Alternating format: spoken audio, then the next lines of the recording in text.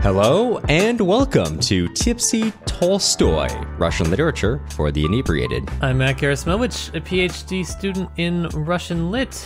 This week, I didn't have something planned for this week.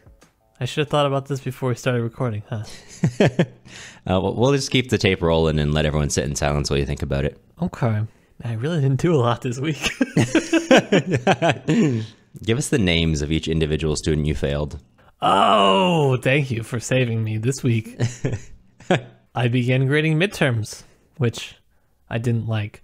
Though it is a certain fear that you can strike into people's hearts when you're talking about scheduling and you're like, oh, I can't do this week because I have midterms this week. And they're like, oh, yeah, midterms. I hate taking midterms. And I'm like, no, I'm not taking them. I'm grading them. It's far, far worse. Yeah, that's fair. And I'm Cameron Lalana, and we're at an interesting part at my work where next week we're starting the programming that I oversee, so I have to do that, but I'm also like trying to double check all the work of the people I'm managing to make sure we really did reach out to everyone who's eligible for this program. So a lot of work is happening. However, I did spend the better part of about 30 minutes to maybe an hour today. I found a shortwave radio like thing that you can use online, so just playing around, trying to find little stations, listening and little conversations happening around the world. I was trying to find number stations. Did not find any, but we'll keep working on that one. I think it's kind of a cop-out if you don't, like, build your own. Build my own radio? Yes. All right. I'll take that challenge. I think you should. I'll let you know how that goes as I get into it. I've got enough, not that much free time, but I've got enough energy that I think I could put into it. I'm into it. This is a podcast for me and my good pal Cameron get to unwind from our week with some Russian literature and a drink or two. This week, we're continuing on the months and months of Grossman, not with Stalingrad at this point. We're going to go on to his short story, The Sistine Madonna, because we thought, hey, we just read Stalingrad. We deserve to do an episode on a short story once again, like the good old days. Remember when we used to do short story? Good times. I don't actually at this point anymore. I have a vague recollection of that time. Yeah. And as a slight correction, if you listened to the end of our last episode, you know we announced that we're going to be talking to Robert Chandler, which they're still scheduling that. Unfortunately, we had to move some things around just because of our lives getting kind of weird. So we're working on getting that one rescheduled, and we'll bring it back to you when we were able to. Still in the works, but for now, we're going to cover some other Grossman stuff. But before we get into talking about the Sistine Madonna, art, life, what it means to be human, Matt, I've got to ask you, what are you drinking today? I got a real surprise out here for the old Tipsy Tolstoy folks. I am drinking a Heineken 0.0. That's right. I am non-alcoholic Nekrasoving it tonight on this podcast. I am on the sober grind right now for a lot of reasons, but I love that you call it a grind. Grinding out those sober days. Every day I rise and grind. As soon as I hit 6 a.m., Heineken 0.0. 12 p.m., St. Paul's beer, also 0.0. You know, it's actually, I think, a really efficient way to cut down or stop drinking is to have not just any non-alcoholic beer, but specifically the Heineken one, because it will make you think, wow, I really don't like beer. And you don't get a buzz, so there's no reason to continue drinking it. The amount of beers I have left half drank now, unparalleled to any other point in my life. Never have I left a beer unattended and half drank. Until now. I loved Heineken 0.0s. Well, sorry. No, it's okay. Mostly I love them because they're situational. When I was in college and trying to like be a DD, but when you're at a party and everyone's drunk and it's just trying to peer pressure you, just grab a bunch of those. You can slam them all night and then also simultaneously stay to your DD duties while also really impressing everyone with how sober you are. We had a Halloween party at our place not that long ago, and I was kicking back some Heineken Zeros, and I don't think anybody realized I wasn't drinking. Yeah. So then you can really make fun of the ball when they all get a little tipsy, and you're like, I'm still going. No, really what it made me think was I was like, wow, these people aren't really that drunk. And I was like, how drunk have I been around these people before? Which is perhaps a worse realization to have, but that's all right. That's fair. That's fair. Anyways, what do you have tonight? Well, I'm going to support you on the non-alcoholic Nekrasov train because I am my girlfriend and I are trying to get into running 5Ks, and today's a running day. I know we're so exciting. We're on weekends. Obviously, we can always. Well, I mean, I can drink right now. You're on the sober grind, but tonight's a running night. So I have instead. I'm gonna give. I might accidentally give away enough information to let people John Lennon me if they want. But a local kombucha brand, Amor Kombucha. We've got one of their bottles. I actually have a special bottle of their Amor Kombucha because it's the Cascara flavor. And there's a local coffee shop called Trail, which gets all their coffee beans from one particular farm down in South America. I forget where. I want to say Colombia, but I'm not exactly certain. And it's got a certain, I guess, cherry flavor or cherry bark. It's something specific about the Cascara trees or area it's grown in. And then this kombucha brewery partnered with Trail Coffee to make this particular line of Cascara cherry kombuchas, which are quite good. And I pick up sometimes instead of coffee in the morning. So that sounds good. Yeah, so you get some insight into my morning routine, considering that there are only 3 Trail coffees in the Central Valley and in the world. Start tracking them down, everyone. I really am a proponent of cherry flavored things, and I know this makes me probably the minority. I think they're good, depending on the situation. I don't know. My girlfriend says that everything cherry flavored ends up tasting like cough syrup or cold medicine. I disagree. That depends on your perspective on the flavor of cough syrup. And I think that depends on if you think cough syrup tastes bad. Which I also don't think it does. Yeah, that's a conversation for another episode when we are all up drinking cough syrup. Listen, let me clarify. I'm not just kicking back cough syrup, but I don't think it tastes bad. Welcome to Lean Lenin, where we get just high as balls and try to decipher talking about grain in 1916. Gonna be great. Okay, let's talk about the Sistine Madonna. Please, we're getting too far into the as one YouTuber commented and called it the useless banter from which I had to turn off the video. So you better cut it off. That last 7 minutes of useless banter was just for you, unknown commenter. That's right. Enjoy. Okay, so we're not actually gonna go over what happens in the Sistine Madonna because it's only 6 pages long and it's mostly he sees the Sistine Madonna. Well, no, there's 2 parts. He sees the Sistine Madonna. Then he thinks about the Sistine Madonna. And then he thinks about it more. And then he self-plagiarizes. Yeah, actually a lot. But so the Sistine Madonna is a work from the 16th century, early 16th century, commissioned by Pope Julius II to the Italian painter Raphael, the Ninja Turtle, which was Sorry, the most famous Ninja Turtle. I had that one all week waiting.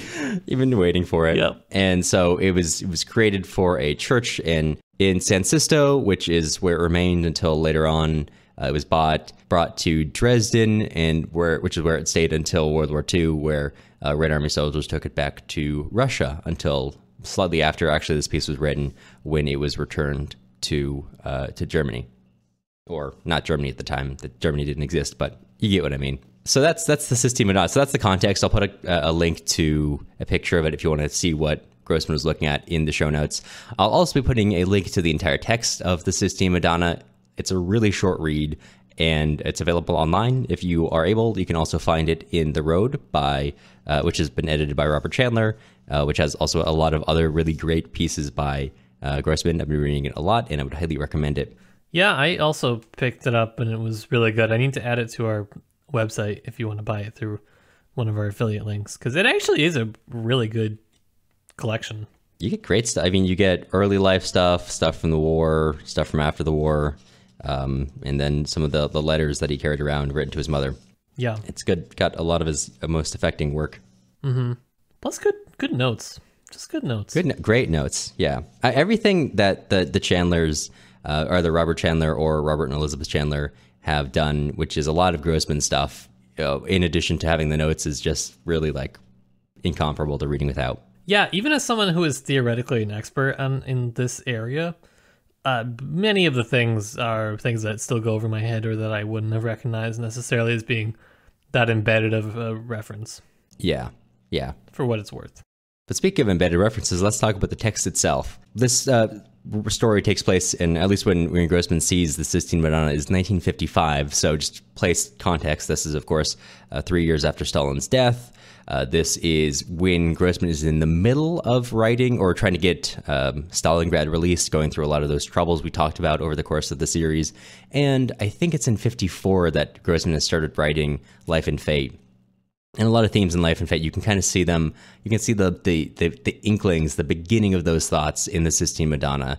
Although, of course, Life and Fate would be written and rewritten over the course of the next 6 years as Grossman met more returnees from the various gulags. This is, if I can describe it broadly, a continuation of his ideas of beauty and humanity that you really see in Stalingrad, but it's also, like I said, the beginning of those feelings of dissatisfaction, especially with the coming or recent Soviet era, which will be really expanded on in Life and Fate. Mm-hmm. But the reason why we wanted to read this is, first of all, if I can put it on the plate, Matt, is talking about ideas of beauty in... Please. That's me gobbling up on my plate. You talked about that a lot in over the course of our series, and I wanted to... The reason why I suggested this is because I thought you would enjoy seeing this in a really condensed form. Let's talk about beauty. I actually didn't like the first part of it. I didn't really get it, to be honest. And not like I didn't understand it, but it took me a little while to understand why he wrote this.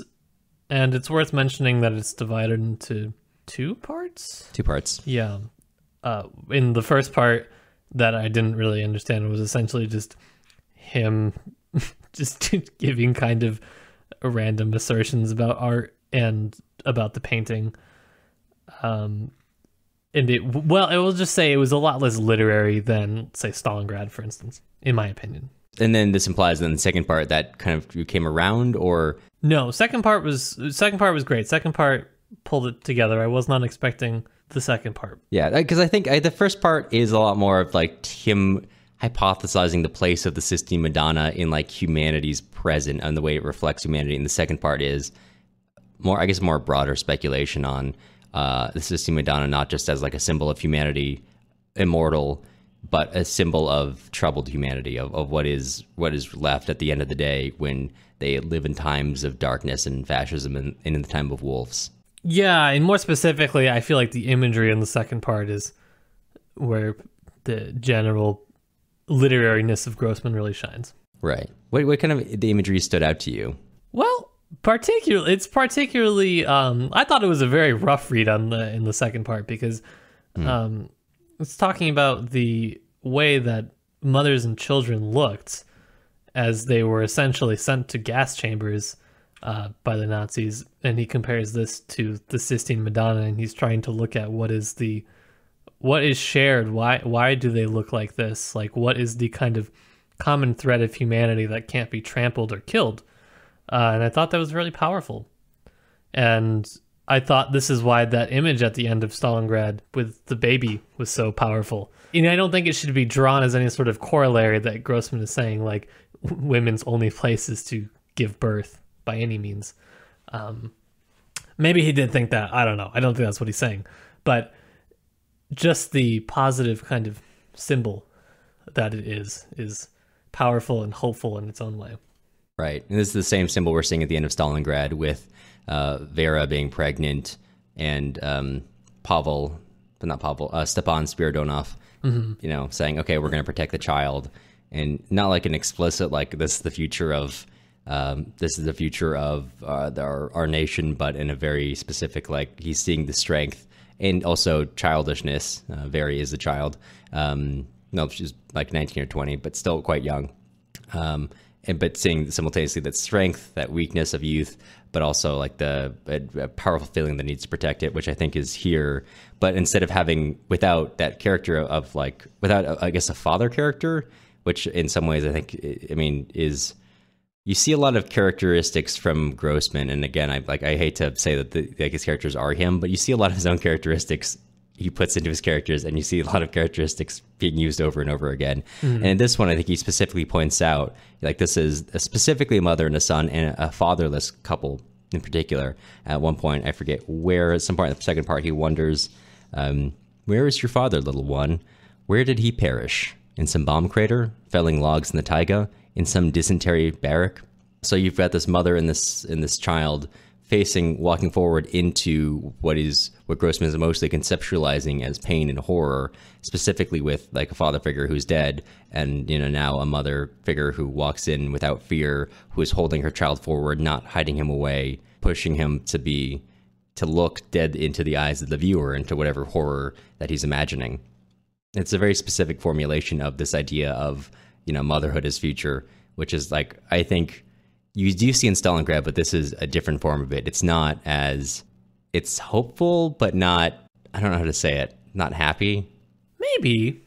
I don't know. I think it's very complex in the way that he's saying it. I was just going to point that I like that quote that you read because it was way different than the tone of Stalingrad, which is largely kind of singing the praises of the men that are fighting. And for this to be written right after World War II, where the tons and tons of men were killed fighting, for him to pick this sort of imagery and sort of portray it the way that he does, which is, say, portrayed differently than Stalingrad. There's really no glory in death here in this specific passage. Dying in a bomb crater, felling logs in the taiga, presumably from, being sentenced to a hard labor camp. Just the conditions of the war, it's different. But I think it's interesting because so in a couple paragraphs down, he's kind of asking Vanya, why are you looking so sad? And is imagining who the people that both the mother and the child could be, and he imagines all the places he's seen them, and he remembers seeing, quote unquote, the mother, the Sistine Madonna, at a train station in the 1930s begging for bread. He remembers seeing her son, already 30 years old. He was wearing worn-out soldier's boots, in a padded jacket with a large hole exposing his milk-white shoulder. He was walking along a path through a bog. A huge cloud of midges was hanging above him, but he was unable to drive them away. He was unable to remove this living, flickering halo because he needed both of his hands to steady the damp, heavy log on his shoulder. At one moment, he raised his bowed head. I saw his fair, curly beard covering the whole of his face. I saw his half-open lips. I saw his eyes, and I knew them at once. They were the eyes that look out from Raphael's painting. So we got this interesting view where I'm trying to untangle what this means of, obviously seeing this child who is, in this case, this is Jesus, and this metaphor is drawn out where you see now a laborer, a prisoner, I would say likely, who is being described in the way that Jesus went to his execution. And I'm trying to figure out what that metaphor means in this context. In the following part, the Madonna, in the immediate chapter, is a woman waiting for the Black Marias, the Cheka, the NKVD of whatever era, to come wait for her specifically, which is a theme we've seen in Akhmatova's poetry and in Requiem. The parallel between the Madonna and mothers waiting to be, in that case, mothers waiting for their sons to be taken away. In this case, the Madonna waiting for herself to be taken away. It's interesting, it's powerful, but I don't entirely know if I understand its presence. I think for me, it really is just that you can't kill life, essentially. I mean, you can try and crucify people, you can, execute groups of people, but it still goes on. There's some unbreakable unity, I think, that exists here that cannot really be broken. Yeah, that makes sense. That's why I don't think the images he chooses are particularly happy, but it's kind of like necessarily optimistic because there's no alternative, really. Right. In the sense that this is how life goes. Or this is essentially the story of life, is there lots of sacrifice and suffering. I was going to say, I just think it's so interesting that he chooses the imagery that he chooses in general for this expression, because he says that he sees the Madonna as a purely atheistic expression of life and humanity without divine participation, but all of the imagery that he uses to describe it are divinely inspired, down to like the diction that he chooses to use, which is so strange. Yeah, especially I think the way that if I can just take us into the passage when she introduces it, it's thoroughly secular, but then, like you say, so much religious overtone exists in like the conclusions that follow. Yeah. He kind of talks about he's in the beginning talking about the generations, which he says 12 generations people, a fifth of the generation that have lived on Earth since the beginning of recorded history. And during the centuries this painting has existed, European and colonial empires have risen and fallen. The American nation has come into being. The factories of Pittsburgh and Detroit have gone into production. Revolutions have taken place, and the world's social structure has changed. During these centuries, humanity has left behind it the superstitions of the alchemists, just as it has abandoned hand-driven spinning wheels, muskets and halberds, sailing ships, and horse-drawn mail coaches. Humanity has entered the age of electric generators, electric motors, and turbines. It has entered the age of atomic reactors and hydrogen bombs. During these centuries, great scientists have shaped a new understanding of the universe. Galileo has written his dialogue, Newton his Principia, Einstein his On the Electrodynamics of Moving Bodies. During these centuries, Rembrandt, Goethe, Beethoven, Dostoevsky, and Tolstoy have enriched our souls and made our lives more beautiful. What I saw was a young mother holding a child in her arms. It's such a thoroughly secular description, but then when he's drawing it out to see these characters in people, he draws it out specifically in religious imagery, which is, like you say, interesting. First of all, I was going to say, isn't it weird to see in the whole story of all history that he lays out that the factories of Pittsburgh and Detroit starting production have a place in it? I was like, what? Yeah, it's an interesting view. He must have been reading about that at the time. I feel like there's no other reason they specifically bring that up as thinking about history. Like, I mean, that's cool. They did things, they made things, but I would say in the grand course of history, not the most important. I think of a couple other things. There were a couple other things. Like no shade to Pittsburgh and Detroit, but no. I mean, in terms of world history, I don't know if that industrial era was the most important things to bring up. No, I don't think so. But so I've been thinking about this a little bit because I've been taking a course or an independent study on Russian intellectual history, and this is not really important for the point I'm going to make. It's not that deep.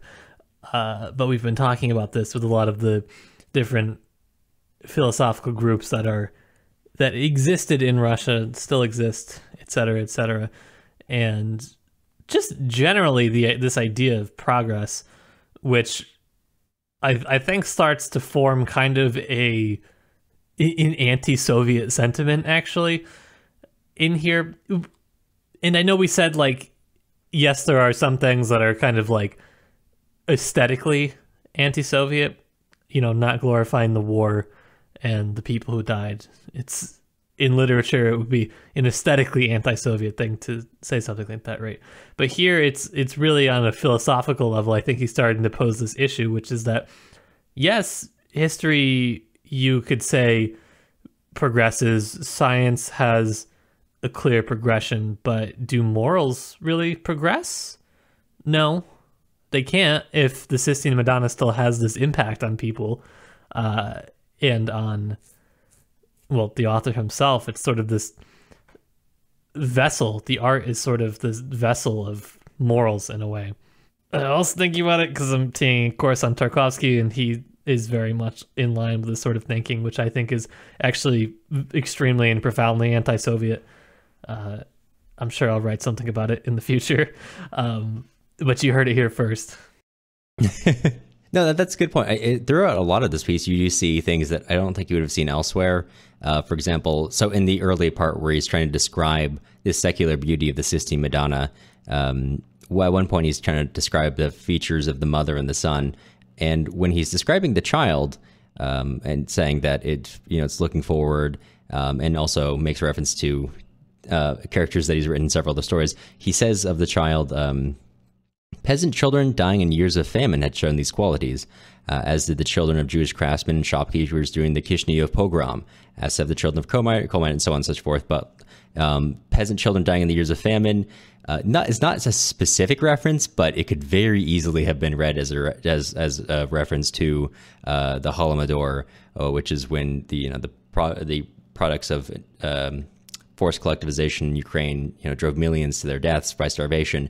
Which, to a degree, Grossman did see. He was in Ukraine during that time, so I think that's something that other authors might have avoided, or talking about the Black Marias coming for a woman as she waits in her apartment, and she's the sympathetic one. To your point about the aesthetic rejection of not just going beyond aesthetic rejection of not just taking on the usual talking points, but into like profound discomfort with realities of the USSR at the time. And I would love to dig deeper, but there's not enough in the text, I don't think, explore this. What he means by saying that he thinks it's an atheistic expression of life. I don't really know what he means by atheistic, to be honest.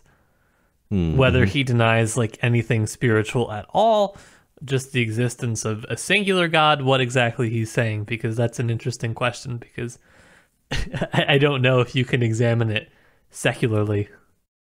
I mean, okay, if I can try to take a stab at it. Sure. I think part of it is just that the second part of talking about the Madonna and the way it reflects his own era, because the first half really is talking about Madonna as eternal beauty and something that's always relevant. And the second half is making the Madonna, here's the Madonna of our times. And he says the Madonna always looks the same. This is the spirit of humanity, regardless of the era.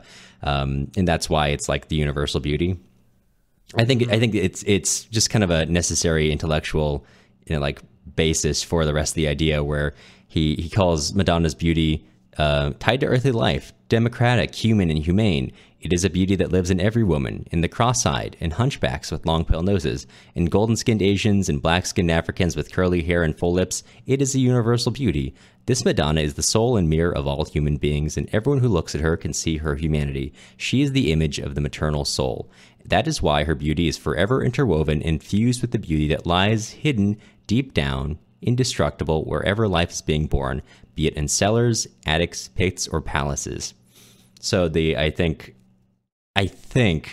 just having this be a universal like sign of beauty, one that is not tied to the rise and fall of religions or specific areas, then makes it possible to say, well, then this is what our immortal humanity means in our era. Because talking about the ideas of immortal humanity only makes sense if it's like really a true continuation. And as he says at the beginning of the book, he says, I think I've always used immortal too loosely. I need to have a more strict usage of it. And given that he called one of his own books The People Immortal, definitely probably rethinking a lot of things there. Maybe that's what he's getting at, just as a necessary and philosophical prelude to the rest, but I can't exactly say. I mean, I feel like I kind of get what he's doing, but I just feel like his discussion on like the immortal soul inherently brings in something spiritual to it. It's a very philosophical point to make for someone who, not that like Grossman isn't a deep thinker, but Grossman is is not a philosopher. Grossman understands philosophy, but it seems like Grossman is a writer of humans and a writer of the laws of science, which he seems to understand better than, I think, like philosophical bases. Perhaps. I just can't get over the passage when he's describing the Madonna and he says they are one and they are separate. They see, feel, and think together. They are fused, yet everything says that they will separate from each other, that they cannot not separate, that the essence of their communion, of their fusion, lies in their coming separation. I just feel like he invokes a lot of Christian imagery in this particular passage. And it's weird for someone who is not a Christian, I think. And it's weird for some. I don't really know if he was actually religious at all. Do you happen to know? I don't think there's anything to suggest that he was religious. Mm-hmm. But it definitely in his work and in his life, he was deeply interested in at least the aesthetics and ideas of Christianity. And, as we've seen, use that into his books a lot and use this here quite a bit. Yeah. I don't know. I just feel like you don't say things like the essence of their communion if you don't have like like something else in mind. And even like the way he draws their sort of nature, that they're one yet separate, is very reminiscent of like the Holy Trinity. Right. On just the basic level. I don't know where I'm going with that. I'm just saying I think it's interesting. I wrote not religious, eh? In my margins. I don't know if this, I feel like this could relate to, he seems like he's really interested in the interplay between children and adults, because you see this in his work a lot. Sure. I want to say it's in the short story, The Old Teacher, in The Hell of Treblinka. You have characters where older people are basically like, especially in moments before their death, are kind of comforted, and not to spoil, but there's also something that happens in Life and Fate. Children who give adults a sense of peace, and like this like adult who maybe is missing something is like, in this child who becomes their proxy child, even though in none of the three cases they're their actual like biological offspring. They make them comfortable in this moment of death and bring about that sense of humanity. In The Hell of Treblinka, he describes a woman going to the gas chamber and like finding a child and kind of just like protecting him until the last, even though he's not actually her son. And in this case, actually, the reason why I bring that case up specifically is because, like you said about the self-plagiarization, the beginning of part 2 of the Sistine Madonna is just a couple chapters from his work, The Hell of Treblinka. And then that character in The Hell of Treblinka, who's like is originally a nameless woman, he then reimagines her in this piece to be the Madonna and Babe. It's an interesting like reflection on his own work, though. Mm-hmm. I don't know. I'm sure other authors probably do things like that too, but I don't know. It's a fun scavenger hunt. To your point about, coming back around to the philosophical anti-Soviet nature of it, quite often the Madonna, the son, and even the absent father are portrayed as almost enemies of the state. Were they being arrested by the secret police, whether they're in labor camps. Already on its face, the idea of calling the universal beauty and then aligning the universal beauty with these enemies of the state who are, sure. Officially not acknowledged, already one thing. But he also goes further and imagines Stalin having seen this, and he even imagines this and says, with his soft, slow stride, wearing his low-heeled kid leather boots, Stalin went up to the painting and, stroking his gray mustache, and gazed for a long, long time at the faces of mother and son. Did he recognize her? Had he met her during his own years of exile in eastern Siberia, in Novaya Uda, and Turkhansk, and Kursk? He had met her in transit prisons. He had met her when prisoners were being transferred from one place of exile to another. Did he think of her later, during the days of his grandeur? It's not directly, because he's like, when he has Stalin imagining the Madonna, it's his own days of exile. But the very fact that he has, Stalin looking at the Madonna, who's otherwise identified with the people that Stalin is, sending to camps. It's not super deep what he's thinking here. Yeah. Or not buried deep down, I should say. No, not in that instance, it's not. But it is, maybe to wrap up, unless we have a ton more, just towards the end, the culpability that he brings in, where he asks the question, are you and I not to blame? Is good. Yeah. It's good.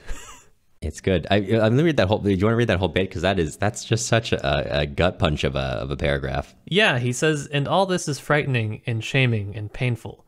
Why has life been so terrible? Are you and I not to blame? Why are we alive? A difficult and terrible question. Only the dead can ask it, yet the dead are silent. They ask nothing. Yeah. Yeah. Do you want to leave us on a slightly more positive note? No, because we didn't talk about how he describes our own era, his own era. I was gonna say let's read that and say, in like the slightly, in the eternal nature of humanity, sure, lasting on. It gives us a slight bit of hope at the end. Please. So, imagining their own era, he says, "What can we, people of the epoch of fascism, say before the court of the past in the future? Nothing can vindicate us.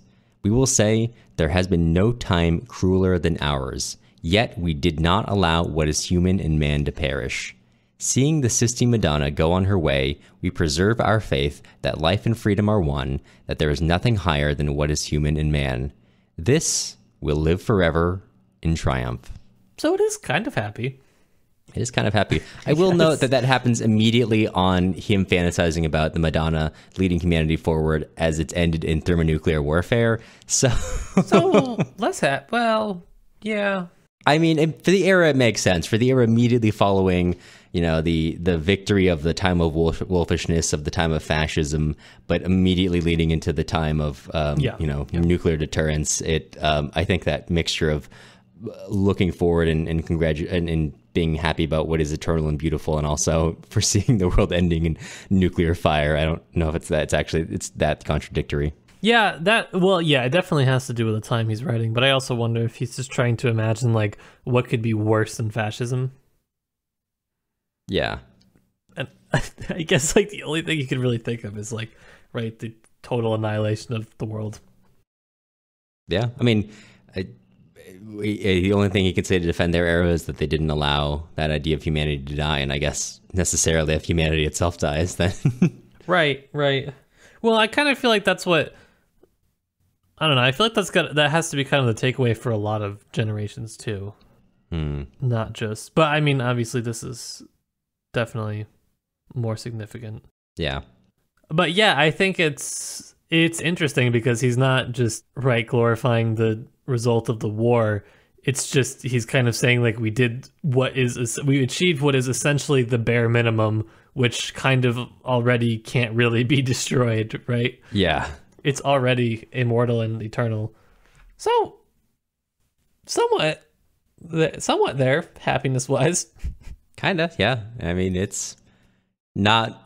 I mean, I feel like if he'd written this closer to 1960, this would have been a very different piece. But for the time being, it's still like Stalingrad probably. I mean, it would be published, but on its way to being published, and Life and Fate still being very early on. This piece for this time and place makes sense. I liked it overall.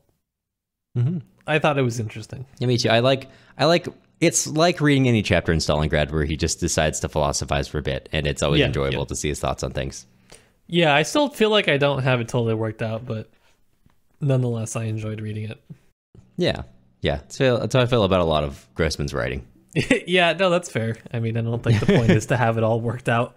Yeah, but I think unless there's anything else you want to touch upon, I think that's a good place to leave it. No, I'm good. It feels good to be back at the 40-minute mark where we started. It feels so short. Oh, feels like I should have to talk for another hour. We can just keep talking. Let's have an hour of banter in the back end. No, YouTube comments are gonna shred us.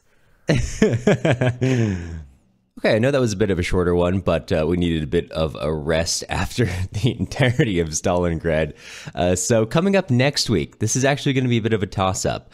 We're still working on scheduling that interview with Robert, not Raymond, Chandler. So that may be coming out next Friday, depending on when we can get that done. But we might also be releasing another episode in its place. We're thinking maybe The Shot by Pushkin, which we originally planned to do almost an entire year ago now to finish out the year. So maybe we'll finally get to that. Maybe we'll go off in a completely different direction. It remains to be seen. Before we let you go, we wanted to extend a sincere thank you to all of our current patrons: Jacob, Elizabeth, Jay, Shannon, Blake, Amanda, Maya, Pack Rob, Zachary, Austin, Isaac, Brett, Caitlin, Eli, Julie, Stephanie, Alex, Yitza, Joanne, Mysterious Stoner Dude, Elise, Allison, Brandon, Arini, Lou, Jesse, Paige, Jack, Daniel, Darren, Daniel, Janice, Anne, Madeline, and Jeff. Podcasting is not free, and grad school does not pay very well, so if you're interested in joining with our current patrons to keep the show running, take a look at our Patreon at patreon.com/tipsytolstoy. The music used in this episode was Soviet March by Toasted Tomatoes. You can find more of their stuff on toastedtomatoes.bandcamp.com and on YouTube under the same username. If you're looking for more places to find us, you can follow us on Instagram at Tipsy Tolstoy Podcast, on Twitter at Tipsy Tolstoy, or you can join our email list on our website, tipsytolstoy.com. You'll hear from us again soon.